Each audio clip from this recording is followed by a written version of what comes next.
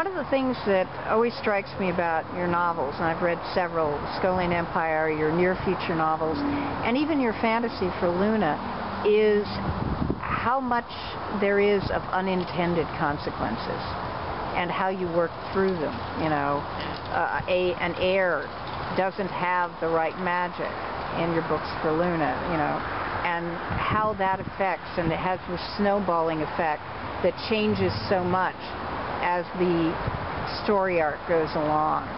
It's both the story arc and the development of the characters.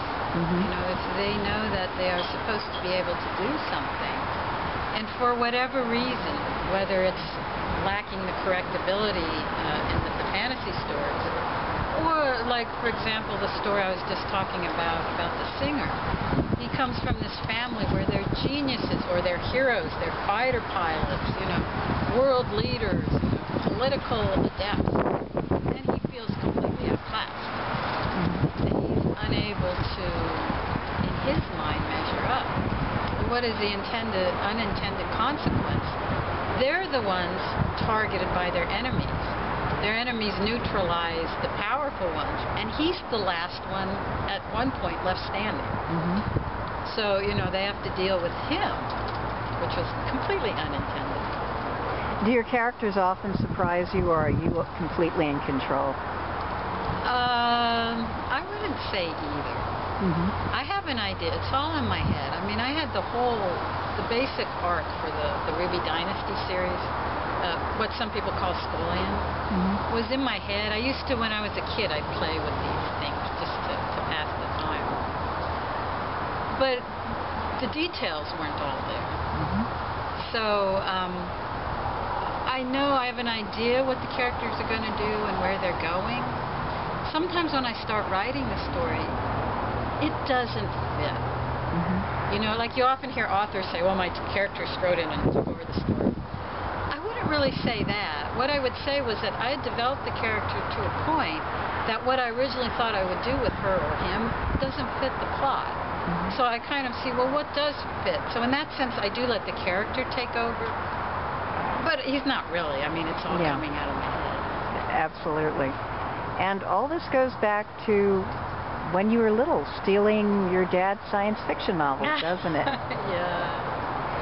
ahead. I was just going to say, he's rather fabulous in his own right.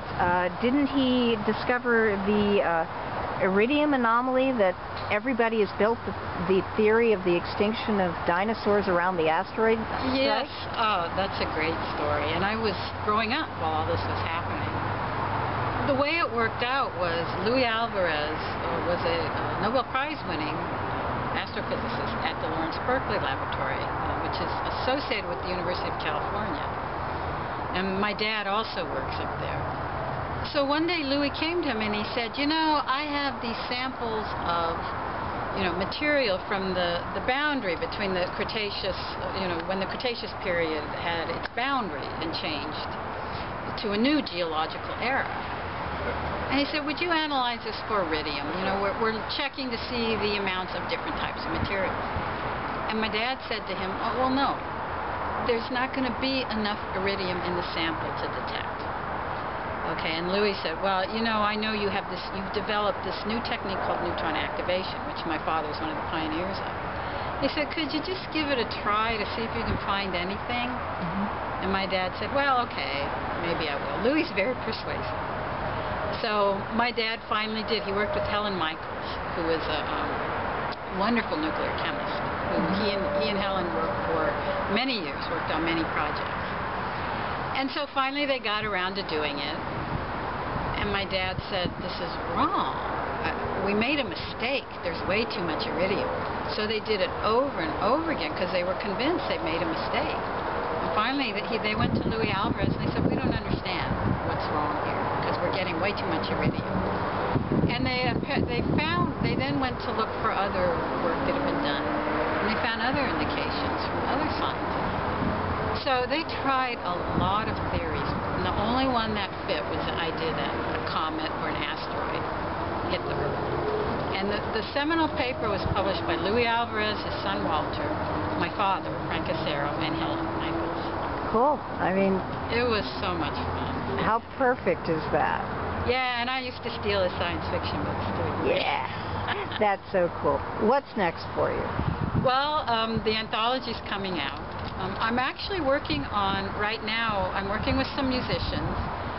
I'm choreographing and writing a screenplay to make a rock opera out of the soundtrack to Diamond Star, which is the book we were talking about before. Yes. Where we'll actually perform, we'll dance, we'll have dancing and singing and music, rock music. And videos. Well, yeah, I have a few videos up, but... So that's one thing I'm working on. I'm also writing another book. Mm-hmm. And I'm working with some musicians to write music, songs for that book too. Can you tell us anything about that book? Well, that one's still very much in progress. Okay, fair enough. We're just coming up on the end, and I want to thank you for talking with us today. Is there anything you'd like to add? I think just that I've been having a wonderful time doing all this multimedia mixing. I think science fiction is ideally suited to mixing the media, and I couldn't imagine a more fun way to have a job. It's a great job, isn't it? And hey, your day job as a consultant for the government, as a full professor at the University of Maryland at Baltimore? I'm not a full professor. Not? Okay. No, I teach enough. I teach as many classes as I can and still have time to write. But still, you are a professor, and you are teaching at University of Maryland at Baltimore campus. True. That ain't shabby. Thank you so much, Catherine. Thank you. And thank you from BuzzyMultimedia.com.